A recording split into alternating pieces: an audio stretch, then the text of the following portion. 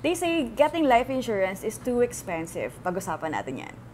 Marami ako nadidinig na nagsasabi na mahal daw ang life insurance. And I understand. Kaya naman today ang pag-uusapan natin ay yung value and cost of having an insurance. First point is the immediate peace of mind.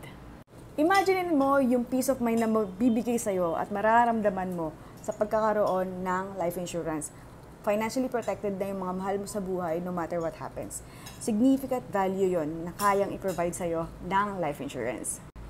Second point, financial security for loved ones. Kapag may life insurance ka, ma-maintain ng pamilya mo yung lifestyle nila ngayon, mako-cover yung mga essential expenses, at ma-pursue nila yung mga dreams nila even if you're no longer around to be there to support them. This includes paying debts, covering for their education, and the cost of living. Normally, mas maliit talaga na portion yung cost ng insurance compared dun sa financial burden na mangyayari if walang life insurance.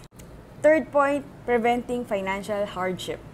Without life insurance, yung pamilya mo baka humarap sila sa significant financial stress kapag bigla ka nalang kinuha ni Lord. The cost of life insurance is minimal compared to the financial hardship your family might endure without it. Fourth point, customizable coverage. Pwede natin i-customize yung life insurance mo depende sa pangangailangan mo at sa budget mo. Dahil flexible naman talaga ang mga policy, kayang-kaya mo makuha yung timpla ng coverage and affordability. For example, term life insurance, malaking coverage tapos sobrang mura lang ng monthly mo.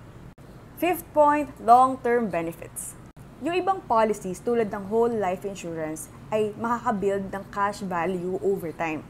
Yung cash value ng whole life insurance is parang yun yung savings component nito na pwede mong i-borrow or gamitin sa future expenses na kalagdagan sa financial security mo. Tama? Kapag iniisip mo na kumuha ng life insurance, it's important na hindi lang basta yung monthly premium yung tinitignan mo. Tignan mo din yung value na mabibigay nito sa'yo at sa pamilya mo. Because it's an investment for your financial security and peace of mind.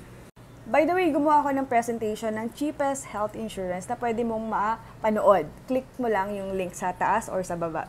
So, always remember to keep your energy way up.